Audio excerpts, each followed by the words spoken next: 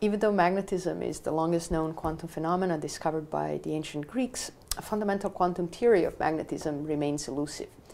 We design our work to test a novel theory that attempts to explain how magnetism arises in exotic materials. On the most fundamental level, each individual electron is characterized by its charge and spin, its tiny magnetic moment that points either up or down. A specific alignment of electronic spins leads to magnetism. We investigated materials called multi-insulators with strong spin-orbit coupling.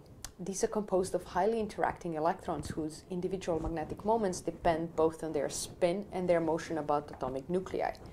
Hence, predicting their properties requires knowledge of interactions between electrons, while the fundamental characteristic of each individual electron depends on its orbital motion as well.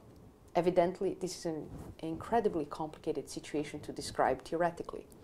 We need such a theory to be able to predict emergent quantum properties and harness them to make novel functional devices. Recently, a new quantum model based on complex spatially anisotropic spin interaction was proposed to describe magnetism in these materials.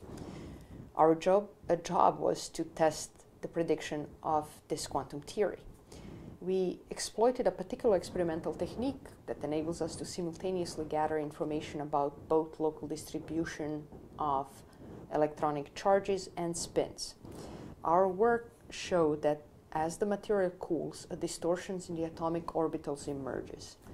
Upon further cooling, that distortion drives the magnetism. We were able to determine the exact microscopic nature of both the orbital distortions and exotic magnetic state.